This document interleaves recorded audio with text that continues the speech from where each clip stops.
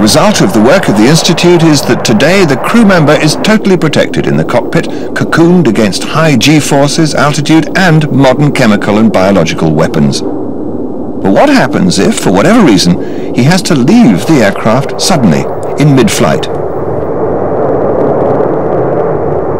A lot of work went into developing means of escape, and you know, Martin Baker was preeminent, and Peter Howard, who was the commandant of the Institute of Aviation Medicine, did the first rocket seat ejection trials, live trials, because there was no one else to do it. One of the other problems, of course, with aircraft is that if anything goes wrong, you need to get the aircrew out in a hurry.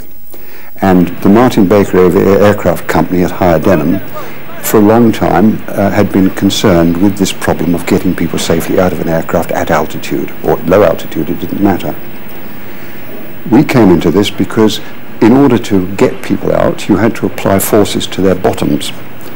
You put effectively a firework under the seat, and at the appropriate moment fired the firework, and the guy was shot up into the air on his seat.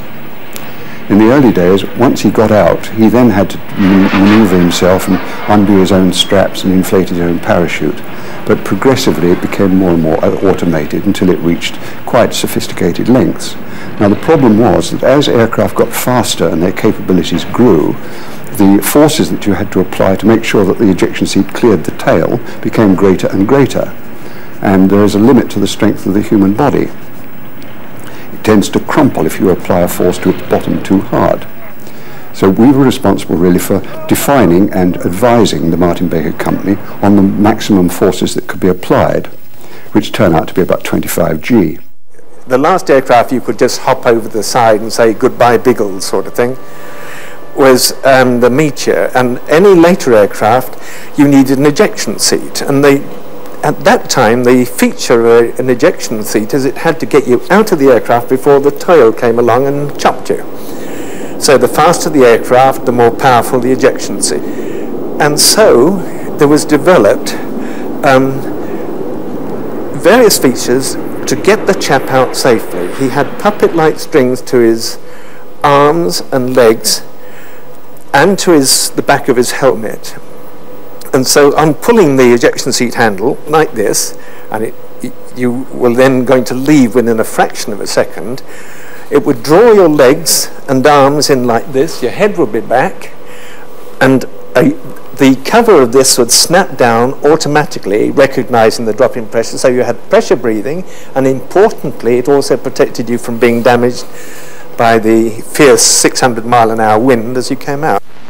Under high-speed conditions, it is impossible for aircrew to get out of their aircraft, so provision is made for ejecting them in their seats.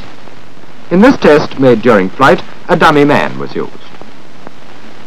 Sometimes it's not possible to remove the cockpit canopy, and escapes have been made through the perspex hood.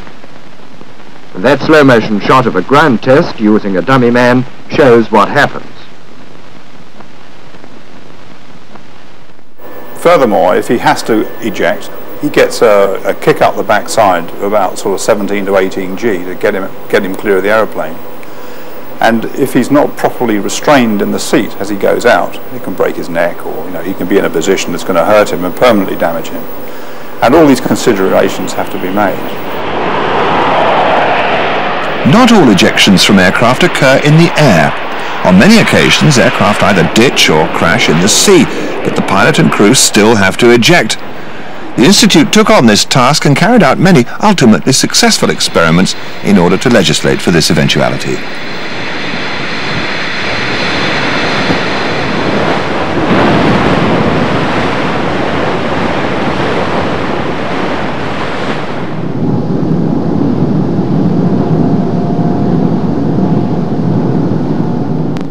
Water has always been a hostile environment for ejection.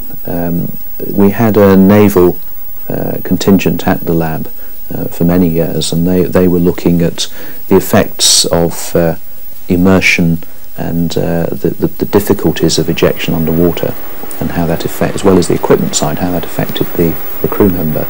And a lot of work was done in the tank. A lot of work, we did some work in the sea.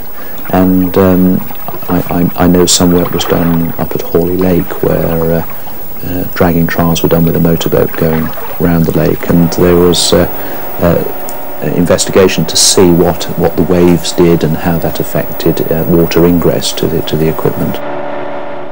If he goes into the water, he has to have an immersion suit on, which will protect him against the wet and the cold, and he has to be able to float in a self-righting life jacket.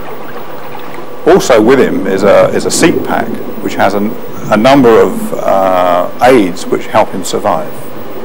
All these things are routine for someone who's going up in the aircraft every day, and all these type of issues are taken for granted.